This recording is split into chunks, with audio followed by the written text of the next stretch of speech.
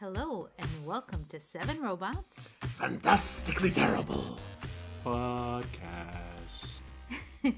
Today's episode is about research. No way. I'm going to take a little quote from the Big Lebowski and say research is like the rug that ties the room together. So for us, research is fun.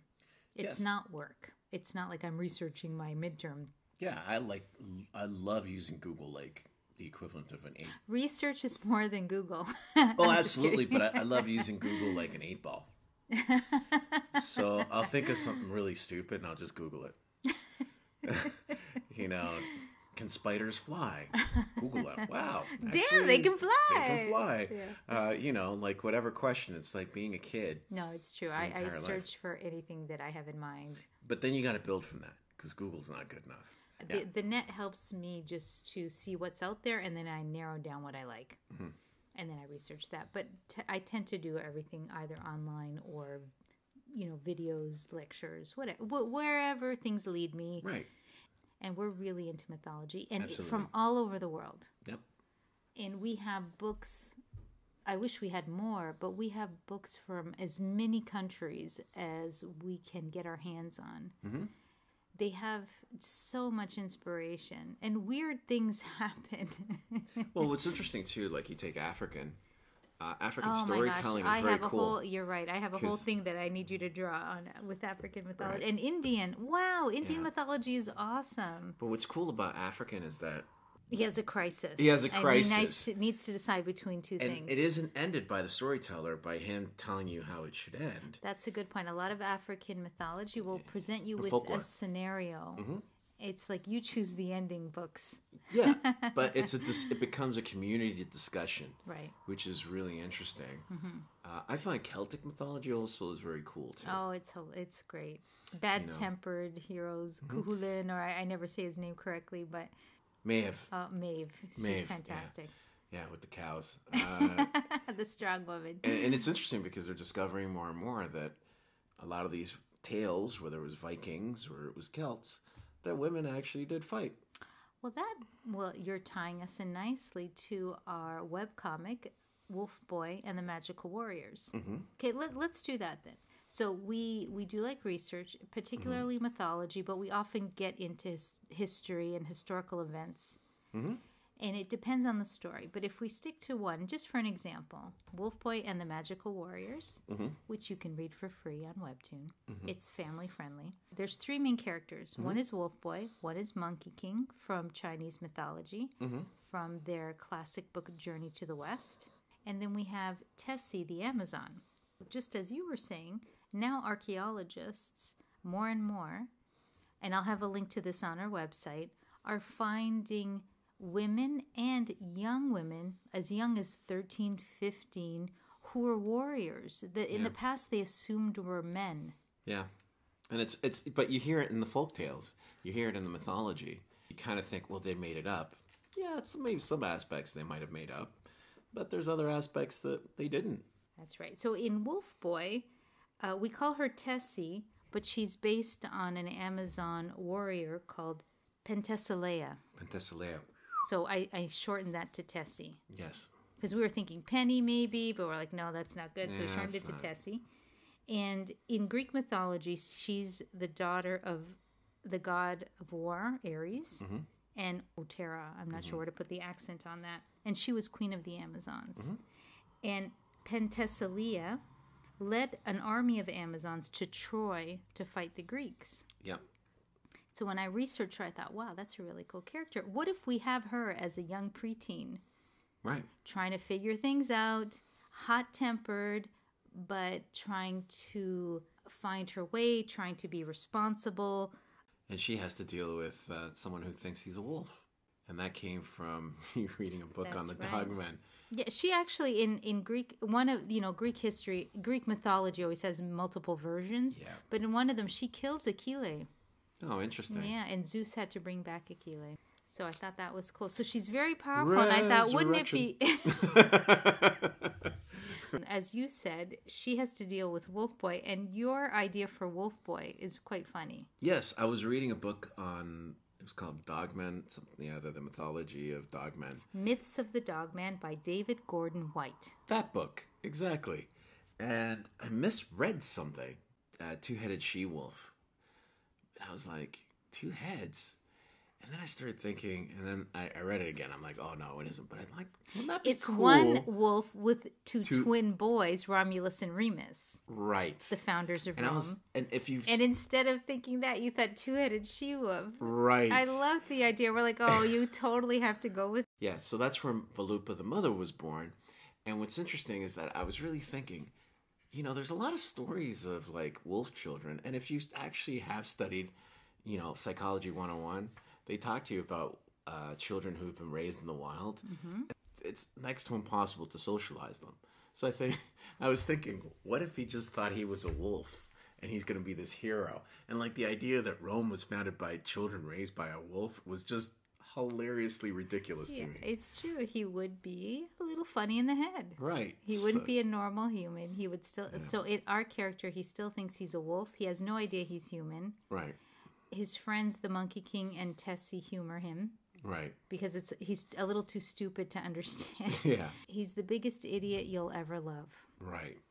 Because he's so sweet and good of heart and loyal. But I was thinking, like, who's raised by wolves and creates a whole civilization? That's ridiculous.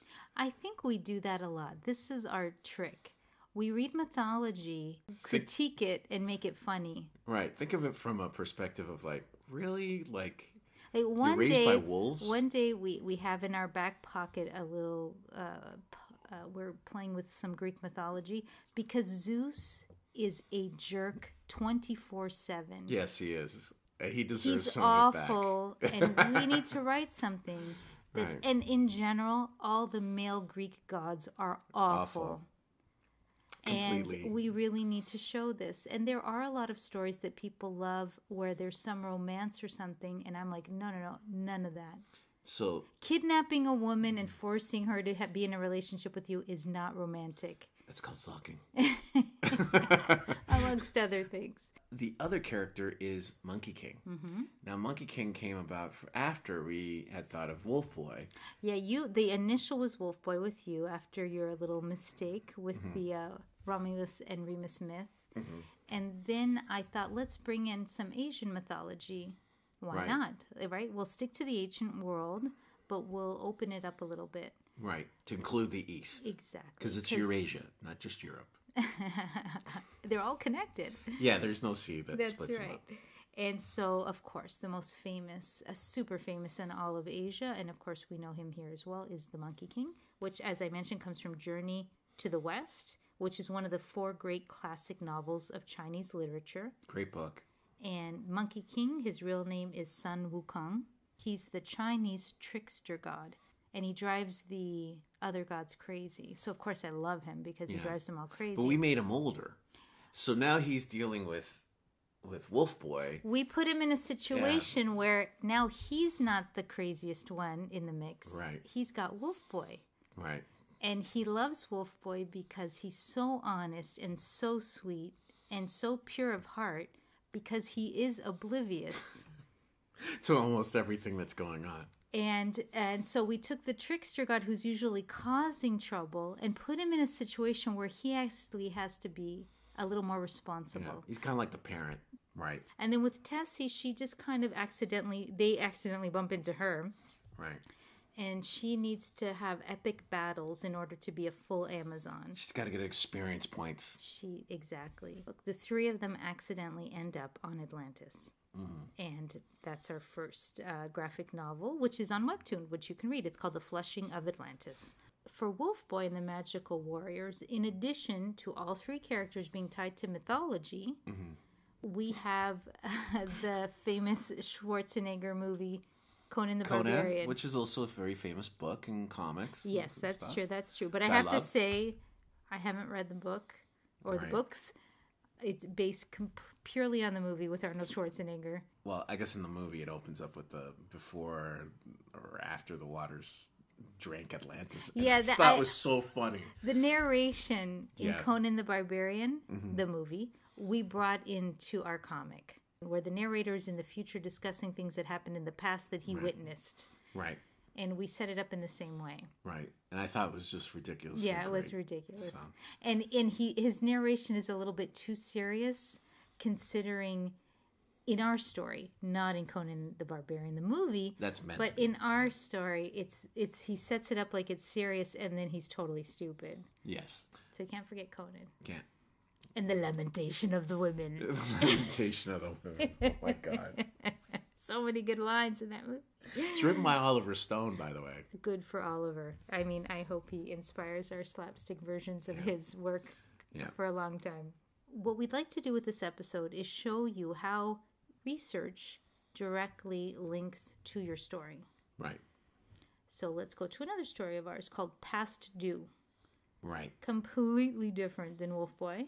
Yes, much more serious and funny times, yeah. That's right. So why don't you describe what inspired your opening scene? Came from a very painful place. And what's interesting is that I was finishing up the second volume of Samurai Elf when I got a phone call from my mother telling me that my brother had cancer and he was uninsured.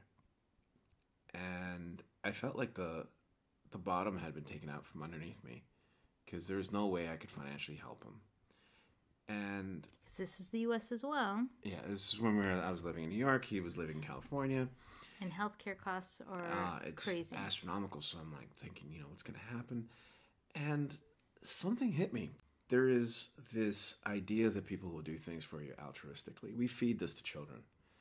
And it's really unfair because by the time they grow up. Yeah, if you're good, someone will help you. If you try hard, if you work hard, someone will help you. And then there was something that was just sort of diametrically opposed in our culture. So I had this vision of an image of a superhero on a ledge, and this guy's hanging off a ledge, and they're bartering over how much he was going to pay to be saved by the superhero. Mm-hmm. And that's how Past Due, which at one point we called Super Corporate Heroes, was born. That's right. So that's the opening scene in our story. Right. And that was the one thing that set off this idea that a company based by that had an insurance scheme where you had to pay into for superheroes. Yes. So on Miguel's initial, very heartfelt experience, which wasn't research, it was just his own personal experience, which inspired the story. Then we started discussing how can we develop this? Okay, if you have this superhero that charges, right? How can we flesh this out? Who does he work for? Right. What is this company? And what do they do? What's this world like? That's right. So I started researching. We wanted to look at healthcare costs in the U.S. Right. Without really talking about it, just showing it in a story. Yeah. So they are very similar to health insurance companies. And they're the only company that's allowed to have superheroes. This all developed. Yeah. Right? So I did some research on companies. For example, why do you pay for car insurance? So then I started thinking, how did they pass this kind of law where they made it mandatory to have this insurance? Because let's remember, in the U.S., it's not mandatory to have health insurance. No, it's not. And yet it's mandatory in almost every state to have car insurance. Right. We can get into this discussion maybe one day, but I found that quite odd. So as I was researching, very interestingly, there was fire department insurance. Right? Oh, yeah, yeah. So we can't take for granted that if your house is on fire, you call the fire department and they come. Mm-hmm. Historically, especially in Britain, you had to have insurance from a fire. I think it's still like this today. You have to have fire insurance.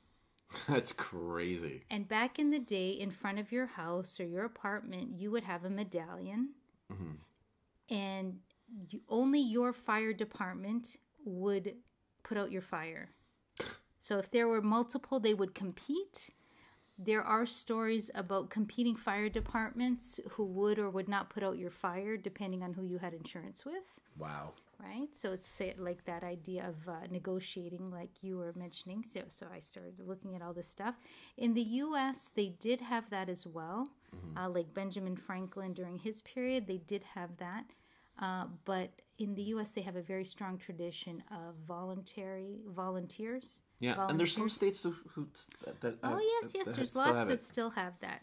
So it was a service where, because It's like a sinking ship, especially in those days. If your house burns, your neighbor's house will burn. So everybody would pitch in. There's a stronger tradition in the States of all for one and one for all, right? Everyone helps put out the fire. But there is that private insurance from England. Starting a couple of years ago, you do see celebrities who pay to have their mansions saved from California forest fires. So if there were superheroes, you'd pay for them. It's the same idea. It's that same idea that if you have the money, you can pay for insurance and they will help you even if they let everything else burn. That's insane. Yeah, I'll have links to that. Like Kim Kardashian, that was a big story in 2018. Yeah, and there's a big movement now in California towards private insurance. We'll see how that debate. So this is how we're going to deal with, Yeah, I know. I think it's a sad thing, but it is historically, if you go back to England, they do have a precedent for that. It's historically cuckoo for Cocoa Puffs. That's right. And the most interesting I found was with the war on marijuana, marijuana laws. Interesting. What did you discover on that? Well, back in the day, you're doing research, and it's just one thing is going to another is going to another. Hemp was openly used, whether it was to make like the military actually was a big buyer in the U.S. Didn't they make ropes from it? Hemp ropes, pharmacies, doctors, you name it, would prescribe light doses of marijuana, which they called cannabis. I learned, which I didn't know, marijuana is a fake word. Right. That they used in order to have the Marijuana Act. They didn't want to say the Cannabis Act because they thought marijuana with a Juana sounded more Mexican. Keep it at racist. They wanted, there's a lot of racism in that bill. They tied marijuana use to foreigners and to Black people and jazz musicians, even though at the time there was only one pharmacist who said, yes, it's addictive and bad for you. Every other professional in the medical industry said, no, it's fine. There's nothing wrong with it. It would be really hilarious. But anyways, if we continue, okay, what was hilarious? If the people who are passing these laws were like massive marijuana smokers or cannabis smokers, that would just be they're kind of crazy. The epitome of hypocrisy. There's a couple of factors, but they had just ended alcohol prohibition, and they were kind of looking for something else to save their jobs. I'll have links to all of the particular people. There were also big players who had money in the lumber industry. You had the DuPont family who had money into fibers and plastics, and they found hemp was such a cheap alternative. And William Randolph Hearst, who with his newspapers helped demonize marijuana. It's hilarious seeing the advertisements that they had. You gotta love that the guy. It would make you go crazy. It would make you sterile. They had every single type of. It's funny because today we talk about fake news, but that guy. Oh yeah, yellow journalism has a long history in the U.S. It's his thing. A very long history. Right. And the sinking of the Lusitania. Oh yeah. Long history of fake news. It's nothing new.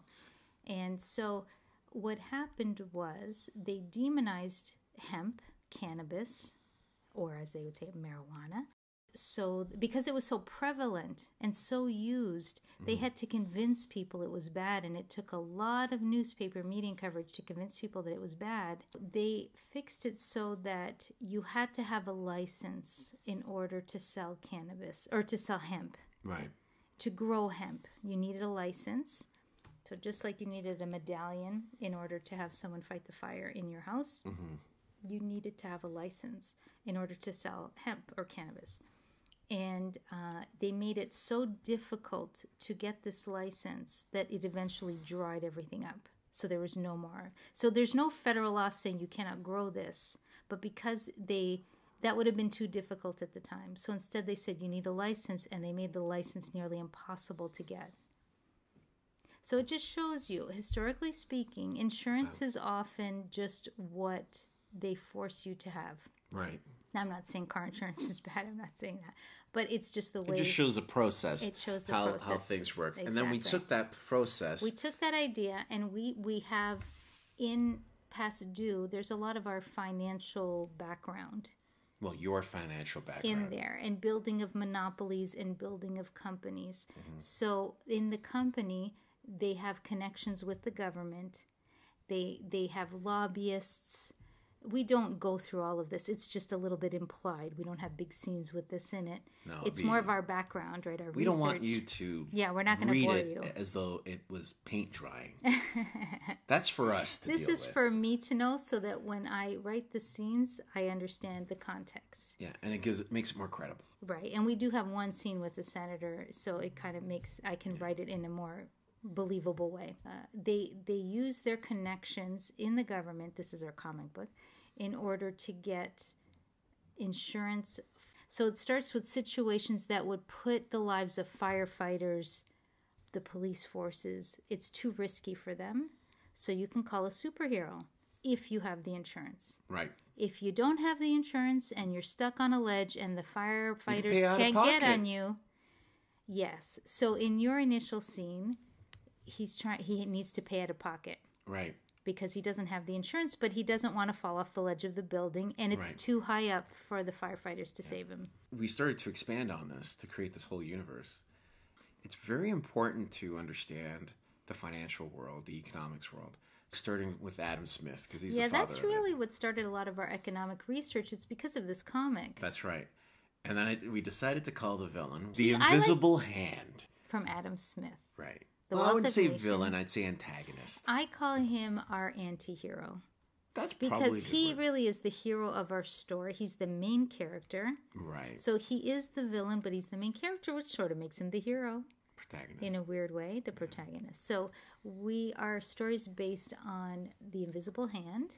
Which I thought was hilarious, because when I read Adam Smith's Invisible Hand, I'm like, I know he's making reference to God because he was a minister. That's right. That's right.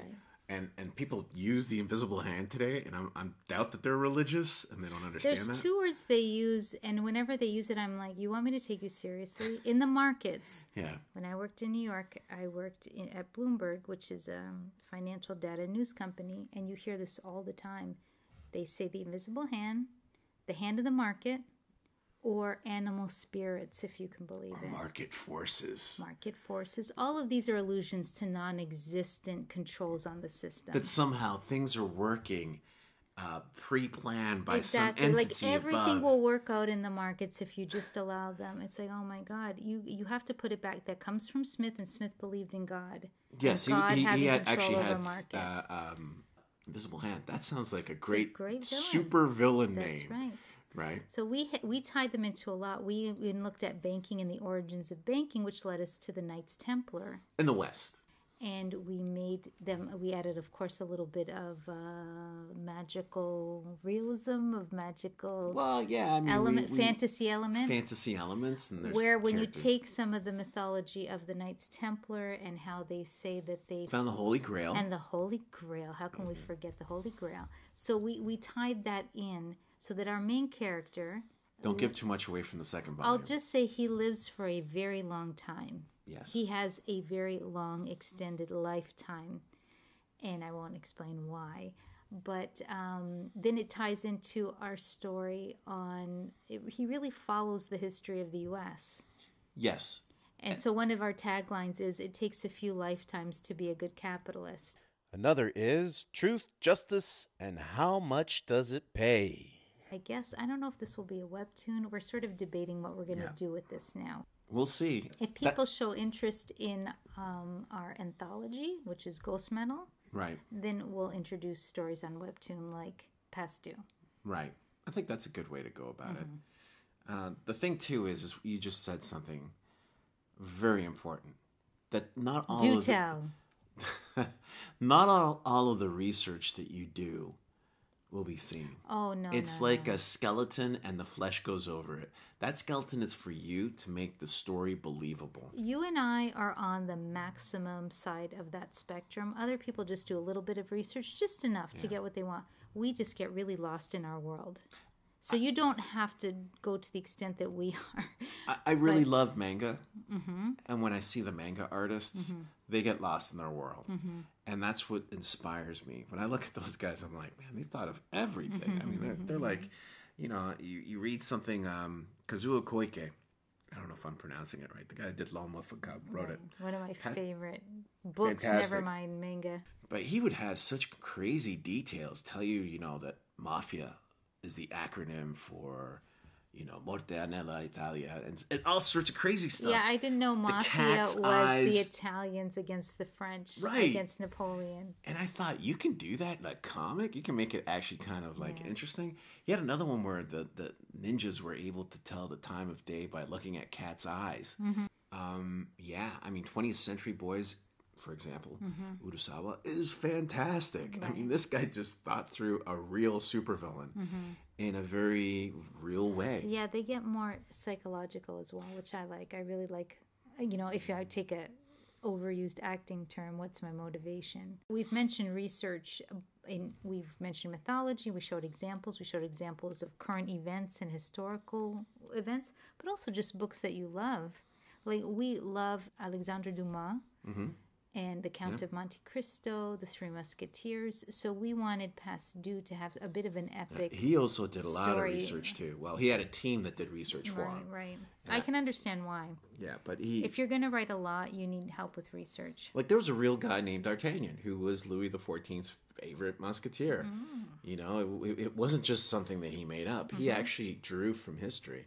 Right, and that's why I think it makes it so much more. And we will have an episode just on Alexandre Dumas because we love him so much. For Black History Month. For next month, for February. And on his father. That's right, the general. Alex Dumas, he liked to be called, who was a general in the French Revolution. But we'll do that, so stay tuned. We'll have those in February. So let's take another one of our stories. And this isn't just to promote our stories, although I encourage everyone to read them. It's just to show how we read something and how we apply that to our stories. Right. And another one that, again, is very different is Samurai Elf, which is your tag on Twitter. The idea for Samurai Elf was born during the kind of after 9/11. Right. And we were living in New York. And it was the lead up to the war in Iraq. Well, what's interesting is that first it was just going to be a silly fantasy. It's going to be regular fantasy. Then the whole lead up to Iraq happened. And I started thinking about my mom, because my mom lived through the Spanish Civil War. That's right. My grandfather. So I started thinking about militarism. And so Miguel's father is American, his mother is Spanish. Right. Okay, we'll just continue there. Just for those who need to know. Yeah. So I started to think, what motivates a lot of this conflict, and imbue it with more of an exploration of fascism. Because our main characters are young teenagers, right? How younger generations have to deal with the mess of older generations. Yes. Of how they can feel trapped in a world that they didn't create, but they have to deal with it. Right. And the idea of the one. Yes, and the course, one, yeah. and the one is always seen as good. But what happens if you're not set right? That's right. Most hero stories, the hero is the one. He's the savior. Right. So, that's always the archetype. I mean, our villain is pretty strong, and villain is very, I guess, like the fascist with his army, his minion army. Lopped. which actually was... And we call his army the Horde. And it was inspired by... It was another name for Loki. Oh, really? I forgot about that. It was another name for Loki. Forgot about that. And I used that, and even the planet Tyr was another name for, well, it's the Nordic god of war. That's right. Because the Nazis so this used is to carry... a fantasy, sci-fi fantasy. Right. Set on the planet Tyr. Tyr. And the Nazis, I was inspired to call it Tyr because the Nazis, when I was reading, would carry a little insignia of Tyr with them, the god of war. Ah, that's right. I do remember reading that. And that's why it inspired me. Okay, so I wanted to create this world where we discussed it. And I view fantasy as a way... It's a weird mix of German and Japanese. For two reasons. And then we have some Celtic in there as well. And but the reason I named it Samurai Elf was because the samurai were also misappropriated to motivate the Japanese. That's right. So I was using the elf. Yeah, the elf part was the Nordic, which was misappropriated by the Nazis, and the samurai was misappropriated by the Japanese. And I wanted to explore that. And to me, fantasy is very much almost like setting up this... you could say a virtual world where you're not tied into it, and it's like a parallel world where it's safe to discuss ideas. Right, that's true. Because what happens... It's not real. It's fantasy. Right, but you discuss ideas. That's right. Whereas if you're dealing in the real, now you have to discuss people, events, and all sorts of stuff. it can get really loopy. But if you can just distance yourself and just talk about ideas, that's where I see fantasy lies in. Yeah, that's the strength of fantasy. What we do is we take ideas to their extremes. Yes, because it's about almost setting up a virtual world where you play ideas out. Yeah, exactly. After doing research, I think, unless I'm forgetting a step, we like plotting out our story. Yes and no. We kind of do both at the same time. It's really strange. That's the thing with research. You always are learning, and it's very non-linear. So don't expect it. It's like, oh, wow. And then all of a sudden it's like you get distracted and you're off on the Knights Templar or, King Arthur or something crazy from, I don't know, money printing. It's bizarre. And I'm a big Joseph Campbell fan in terms of how he breaks down the stories and stuff. Oh, yeah, I'll put links to him. For a writer, it gets you thinking. I'll give you an example. Most people might not know that the Philosopher's Stone and the Holy Grail are one and the same. And you learn that from research. And then you think, okay, well, what could this be together? And that's the beauty of it. You're learning, but you're also applying that learning. Yeah, if you, instead of reading just the story, what is the source of that story? Right. Will really inspire you and make it original. Right. There's a quote, or maybe it's just a general saying, where if you steal from one, it's plagiarism. If you steal from many, it's research. Yeah. And what you'll find out, too, is that there are many different versions of the stories that you think are. That's true, too. And then you start realizing. Or you might think, hey, this is the greatest idea ever. For example, I had a character, and I was like, man, this is great. Look it up. Boy, this is a Polynesian tale. Did not know that. Yeah. Well, that brings us to another person that I love and is a huge influence, is Carl Jung. Yes. And the whole collective unconscious. Which is freaky. Yeah. And that's what Campbell was talking about, archetypes that we might see and use. And he's you can read certain things, just really set off ideas and analysis. Carl Jung, I think 3 writers who are definitely worth reading, or you can just listen to lectures on YouTube or something. Carl Jung, Nietzsche. Yeah, he gets really misconstrued. I think he does. I mean, let's get rid of people think he... Like, they even say Carl Jung was anti-Semitic. But he actually, it came out in documents later, he actually helped the U.S. government do analysis of Hitler. Nietzsche broke his friendship with Wagner. Yeah, over his anti-Semitism. Right. And it Wagner was his sister that ruined him. Yeah, his sister is very anti-Semitic and very pro-fascistic. Because of her husband. But Nietzsche, I think Nietzsche and Carl Jung, geniuses. Absolute geniuses. But I think Carl Jung had it more right. I mean, not that I'm anybody, but Nietzsche You're thought, somebody. Because Nietzsche thought, once things are deconstructed, you need to create a new Uberman. You need to create something new to fill the void of your broken religion. Let's get that quote straight. God is dead because we have killed him. We have killed him. Yeah. Not that he was saying God is dead. Right. He knew innately we need to have something. But his whole concept was we have to build something up. We have to construct something. Whereas Carl Jung said, there is something there that exists with we don't construct it, it's already there. Right. What my favorite thing of Nietzsche was his tragedy. And his approach to it and against the whole Apollonian, the whole structured happy ending or an ending. It was the sort of like, oops, there's an accident. Right. And how he loved Oedipus and stuff. To me that was very critical and something that inspired actually Samurai Elf. And another one too, Machiavelli the Prince. Yeah. These are 3 fantastic things to read in order to influence your stories. Pasteur. He influenced very much Pasteur in the he's thinking. He does such a good analysis of power structures. That's why they do what they do and their rationale for doing it. Whether you're a prince or a politician or a leader of some sort. It's the playbook. And he dropped the playbook, and they hate him for it. Yeah, if you want a motivation for why your villain does something, read The Prince. So for me, those are 3 big books if you really want to add to your villain, to the psychological makeup of your characters, or to analyze what type of story that you want to do. There's one writer that he just passed away last year. Not a writer, but a professor of anthropology, David Graeber. And I'd like to talk a little bit about him. Not much, but I think he's important for world creation. Because say you don't want all these Machiavellian characters or villains or all this, and you really want to imagine something different. I think The Debt, the First 5,000 Years is great for that. Because it breaks you... Anthropology has a way of getting you to see different cultures. And he was just fantastic at it. So if you want to see outside of this is the way it is, it's a pyramid structure and whatnot, Dave's the guy you go to. Because he explains it so simply and so beautifully. And I really do feel... What exactly did he explain? Just how a lot of how religion affects money and how we view it as an accounting system. Even sins are like an accounting system. And when you start thinking about it and how that affects money, you start thinking, wow. And then you think, what if there was a world where it didn't work that way? And you could create a whole other fantastical world which didn't have to do with that.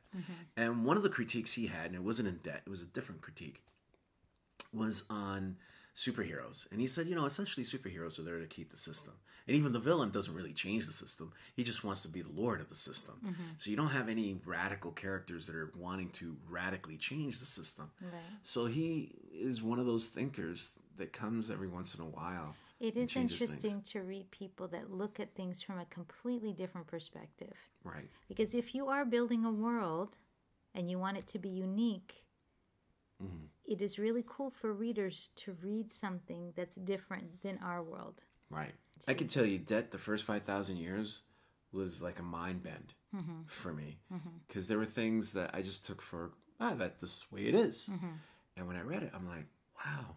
Yeah, what is money? Money is, okay, I'll pay you back later. Right, it's promises. That is basically money, historically speaking.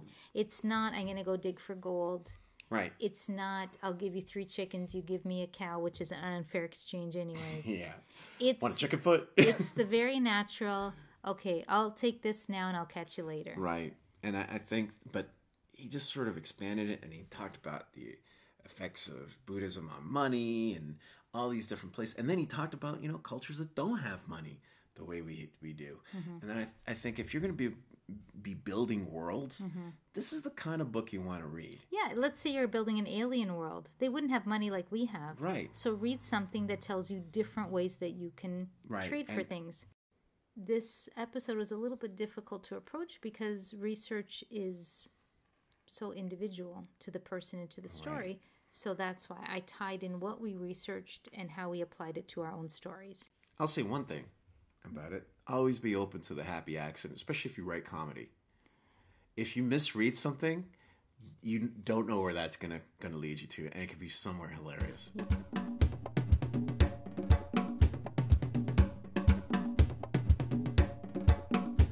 And now it's time for the Fantastically Terrible Character or Creature. And what is that today? Wakinian. Which is? It is, well, first of all, Wakinian is the Lakota word for thunder. And they are known as thunder spirits, thunder birds, and they have other names. And they're these powerful sky spirits from the Sioux mythology. And they take on these giant forms of birds with wings that make sound and thunder, and their eyes that shoot out lightning, and they're awesome. And what's wrong with us that we haven't done it yet? And that's it for today. 7 Robots Fantastically Terrible podcast is by Miguel Guerra and Susie Diaz. Our theme song is by Susie. The best way to support our podcast is to leave a review on iTunes. This helps others to find us, and we can see your name and personally thank you live on the show. For more information on the episode, including links to everything we referenced, please visit our website at www.7robots.com/podcast. Thank you. Thanks for listening, and we'll see you next time.